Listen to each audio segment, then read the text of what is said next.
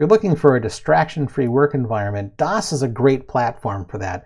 And if you're looking for a great distraction-free word processor, you've got a lot of different options on DOS. You've got WordPerfect, you've got WordStar. There's a lot of different editors out there, word processors out there. But today I want to show you one other one that's a great balance between providing that distraction-free classic DOS experience while also mixing in some features that will feel quite modern. And that's Microsoft Word for DOS version 5.5. This is a free release that Microsoft made. Microsoft released this eventually for free, not open source, but it's available at no cost from their website. And I'll provide a link to the download in the video description. So let's do a quick tour of what Microsoft Word for DOS 5.5 will let you do. So here I've got the directory for Word 5.5.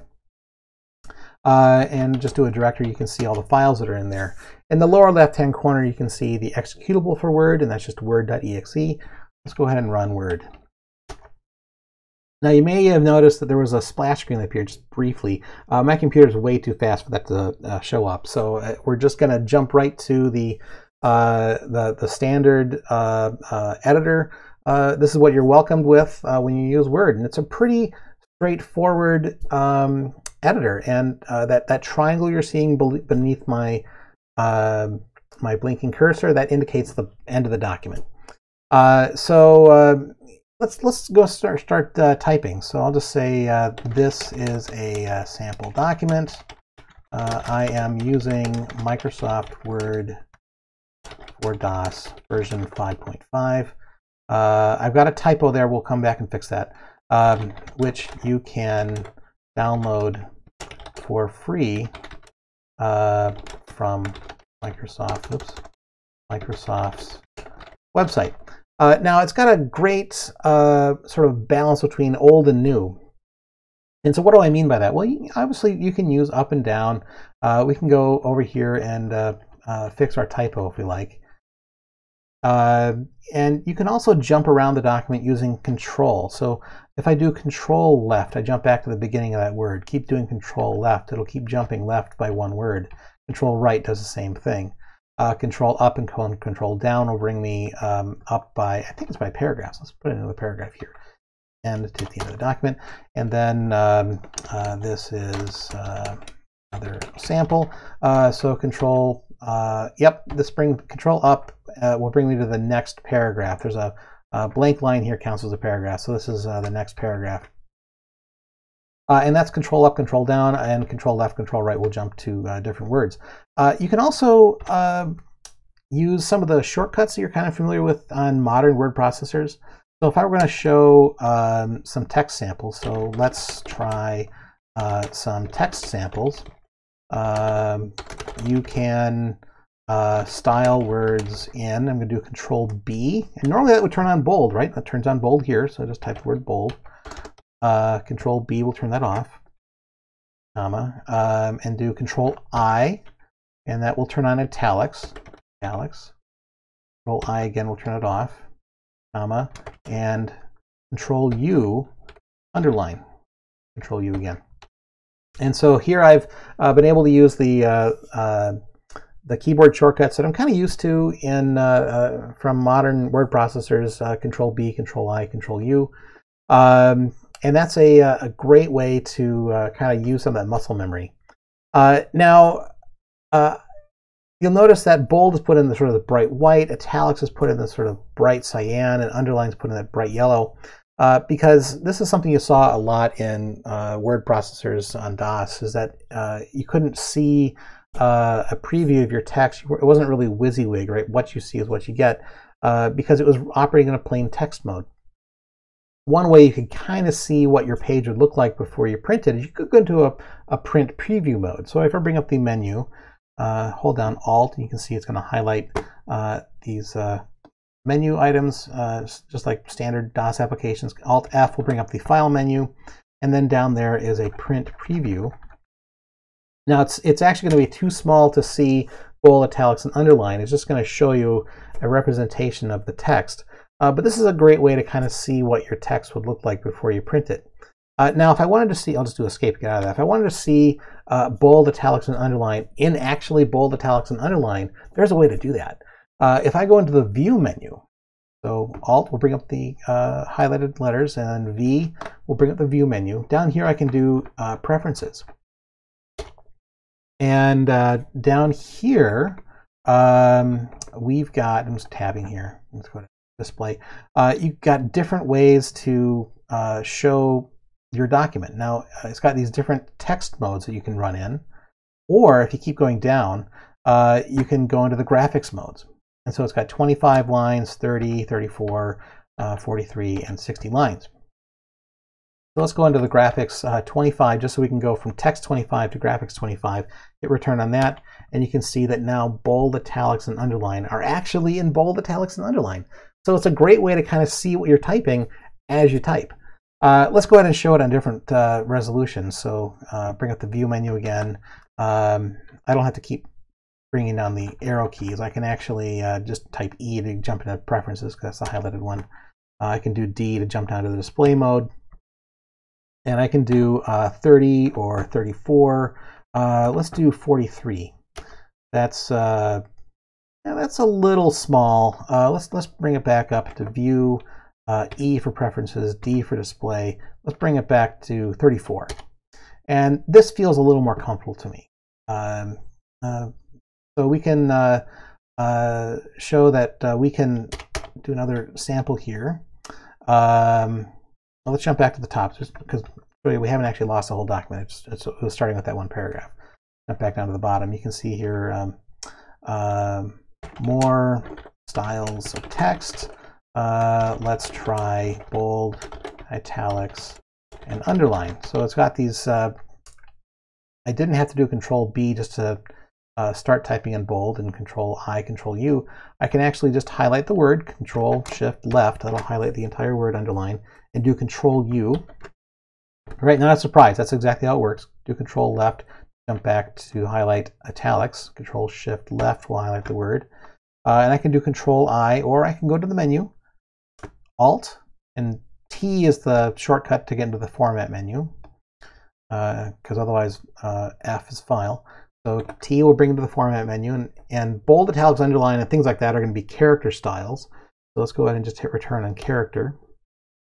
And you can see I can change the font, and in DOS, Modern A is really the best one to go with. It's really the only one to go with. And if I just do Tab, I can jump over here and turn on italics. So let's do space, turn on italic, and hit return.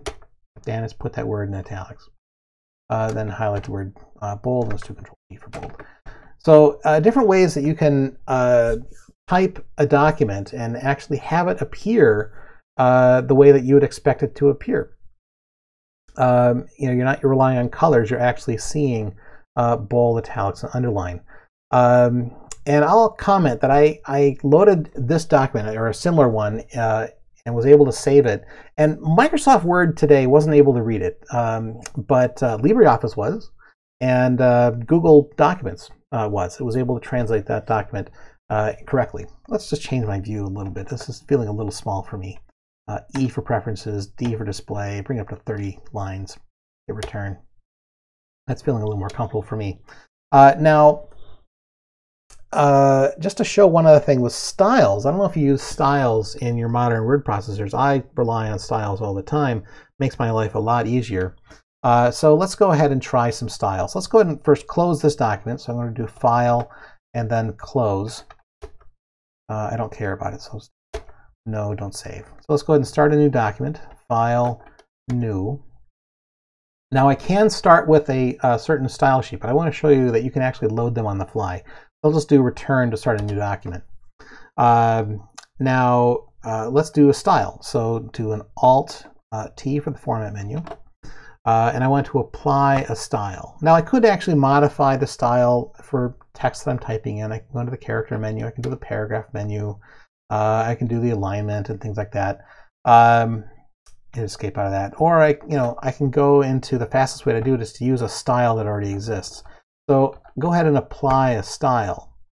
So what do I want to use? Well, there's nothing in here, right? There's because we haven't loaded a style sheet. So the only thing you're really getting is the normal style, which is just plain text. Hit a backspace on that. So let's go ahead and load a style sheet.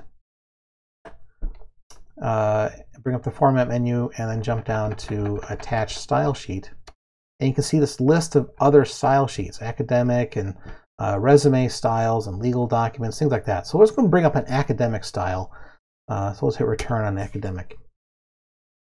So now it's, we just want to type in, this is my title, and this is the author, and section 1, this is some sample text that I might write for my document, such as a term paper. I just wanted to get that to wrap lines.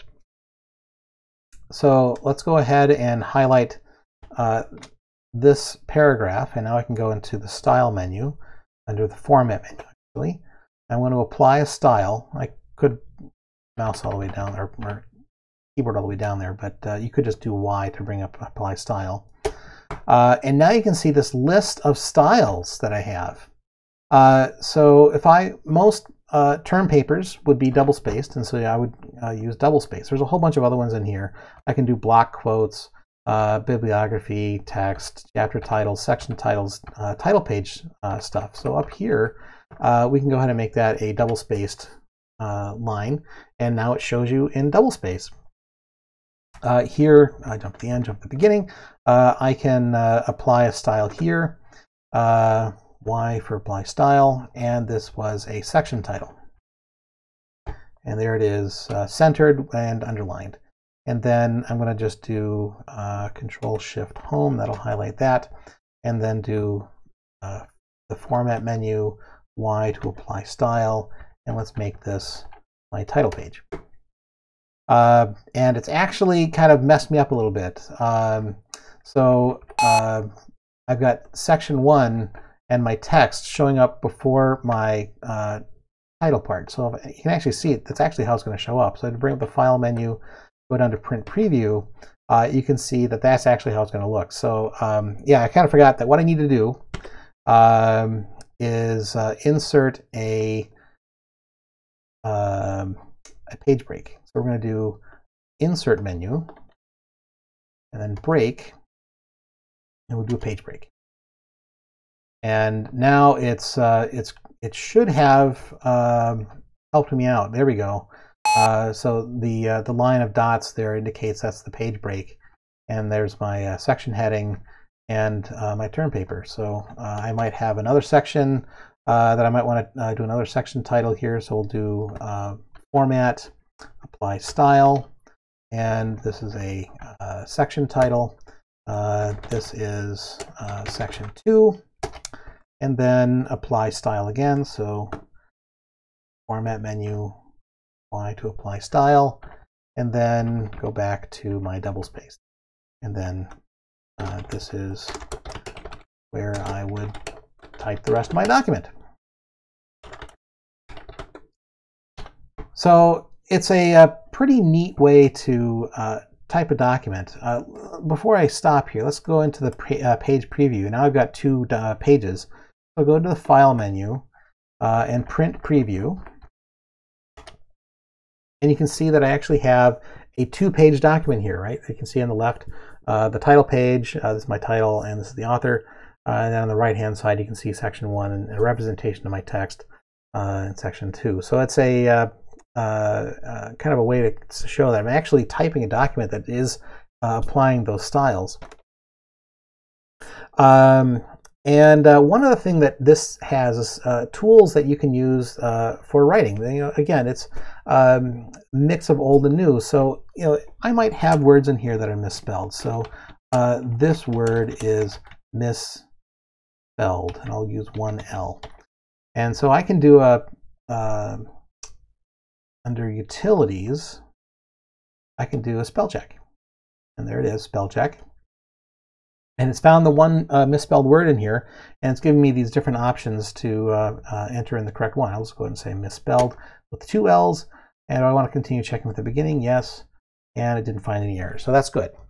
And it also has, so you know, spell check is obviously great, and that's a nice thing to have.